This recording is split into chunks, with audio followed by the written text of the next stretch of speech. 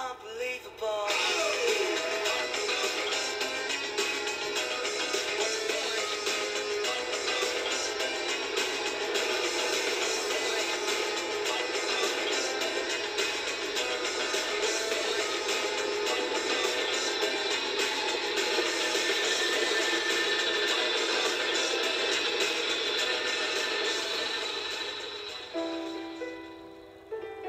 Good evening, ladies and gentlemen.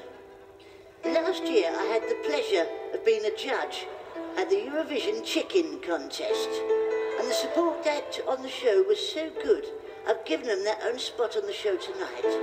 So please welcome on stage, direct from the Bernard Matthews Farms, the Turkey Trotters, featuring lead dancer Mr. Michael Cluckley.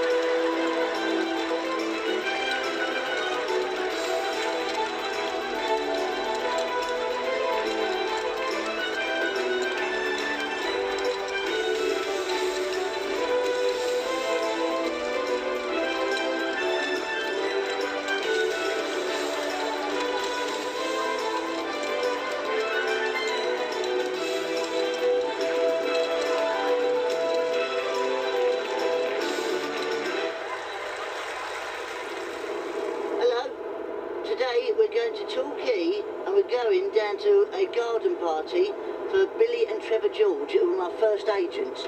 And Billy's in her 80s and so is Trevor, and she's an old Jewish lady and he wears a really bad wig. So it'll be great. And it's going to be full of all these old pros, and by pros I mean professionals, you know, not the other sort of pros. But they're going to be really old. It's going to be, I don't know, it'll be like God's waiting room there, but it'll be great. You'll love it. So I don't know how long we're going to stay, because it might be cack, but we'll see. We've got to go and have a bit of a garden party, a bit of a cucumber sandwich and a cup of tea, and I'll introduce you to everyone there. It'll be great. Have a look at Ray driving the van. Say hello, Ray. Hello. Well, here we are at Billy and Trevor George's house, my first agents from about 25 years ago, and we're going to do the garden party. It'll be lovely.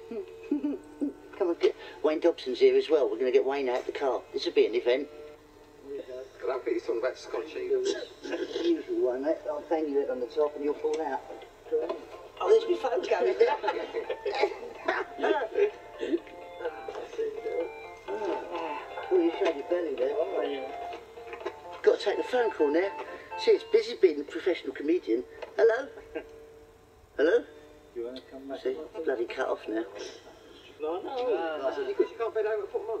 It's Trevor. Ah, are you recording, Joe? Yeah. Said the film crew have arrived. The film crew have arrived, sir. Oh. Wayne, how lovely to see you. Okay. Last time I saw you was in Las Vegas. You were in the Humperdinck show about 16 years ago. I thought you were... If I let go, what'll happen? What? Don't do that, for God's sake. This is Trevor. This is Trevor. I have met him before. You have.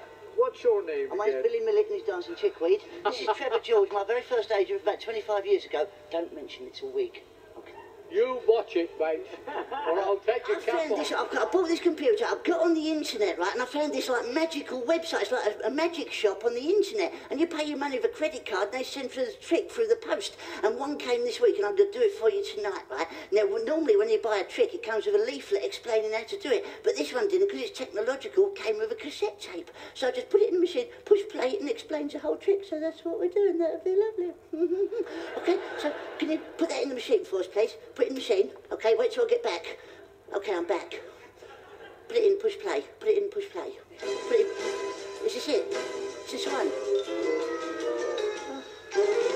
Oh, that's nice, like magic music. Hello, fellow magicians. Oh, yes, hello. Welcome to the world of Acme Magic, your professional mail-order magic company. 100% genuine. Yeah, that's lovely, isn't it? This lesson is the mystery of the vanishing bandana. Ooh. For this mystery, you will need 2 props. 2 props, yes. One is a square of darkly colored fabric Yeah, that's there in the box. and a yellow bandana. Yeah, that's in the... No, that's not a bandana.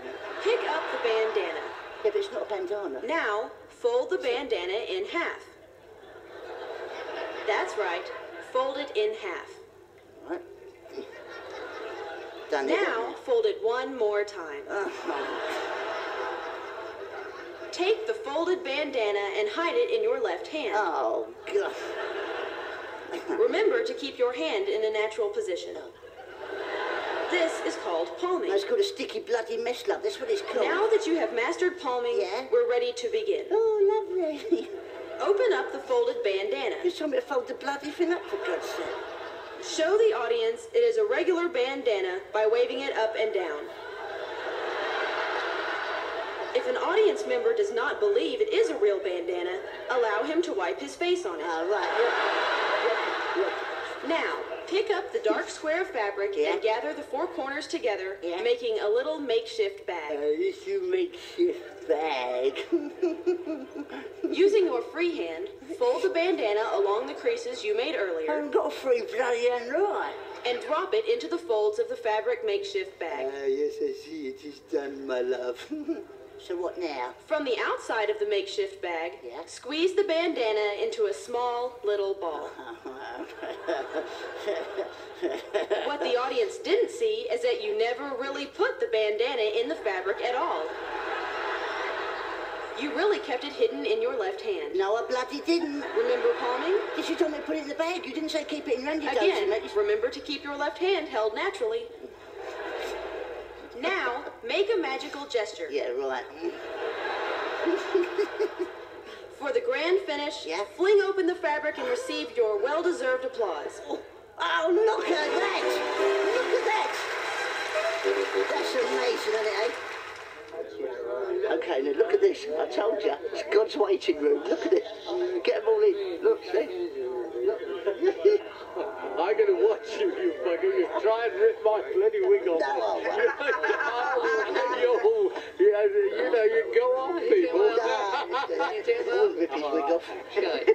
Not for a while. And you, yes. Nice to see you, Joe. Stage door Johnny's, you see. Still working. Still working. See, stage door. Still working. Yeah, look. Never switch off. Never switch off. Still keeping the There's a lights camera, on. we're going. We wanna stay hello, we wanna see you smile, we wanna entertain you once again. We want to do the little Things things. we used to do before. How did we can't live without you anymore? We wanna be satisfied. You can't get us off now. Thank you. Thank you. That's a good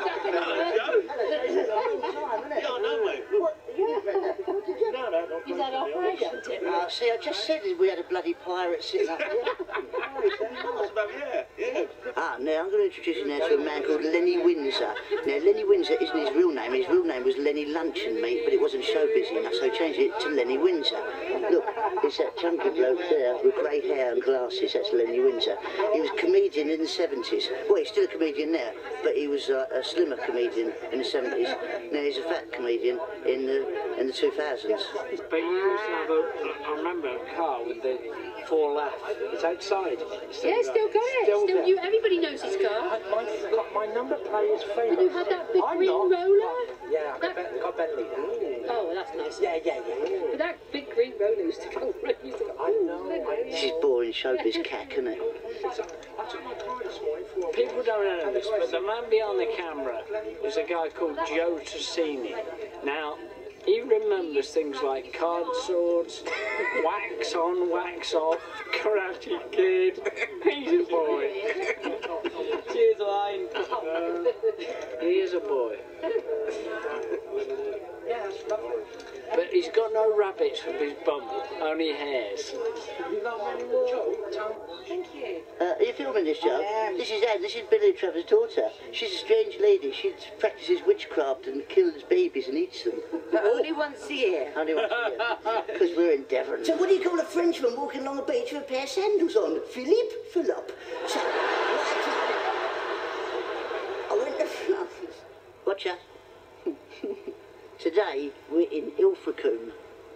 Deepest, darkest Devon. And there's a big mountain behind me. See it? Yes, and I'm going to go and climb that mountain, and you're coming with us. I've got my supplies in case I get thirsty up the mountain. See you in a minute. Here we are, just about to climb the mountain in Ilfracombe. This is the famous Ilfracombe mountain. Look, that's a wild dog up there. Look at him. See him? It's a man-eater, that is. So I was going to eat a man there then. See that thing there? The two white things there? That's the theatre we're working in tonight. Looks like big Madonna's boobies. Okay, here we go. Off on the mountain trek. Strange thing is, Ilfracombe, this is when my nan and granddad came off. They got married for their honeymoon. See that bit of beach down there? I actually walked on that bit of beach. A lot of people don't know my granddad was in prison for about 30 years for fraud. He actually went inside prison, well, about 30, 40 years ago, I suppose it was. That was just about the time that I stopped getting birthday cards from Elvis about that time. Must have been my granddad, really, then, mustn't it? See that beach down there? That's where my nan and granddad went up. They got married on their honeymoon.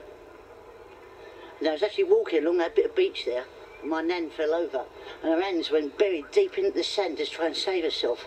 And when she pulled her hand out of the sand, her wedding ring had come off. Real gold it was. At the time it cost about 12 quid, which is about 60 years ago. It's a lot of money. Lost her wedding ring 2 days into being married. My granddad had to get a cheap one for the rest of her life. And then, about 20 years ago, they came back here to relive their honeymoon. They came down, they went for a walk down that beach there again. My nan fell over again. She put her hands out to save herself. They're buried deep into the sand to try and save herself.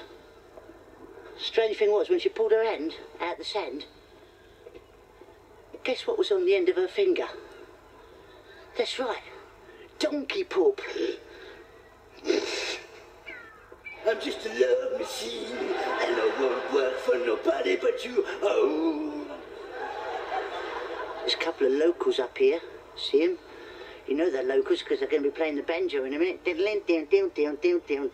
I'll make squeal like a pig, boy. Come on, hurry up.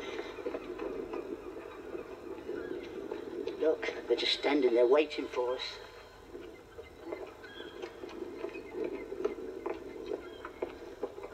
He's got his hands in his pockets. He's a busy boy.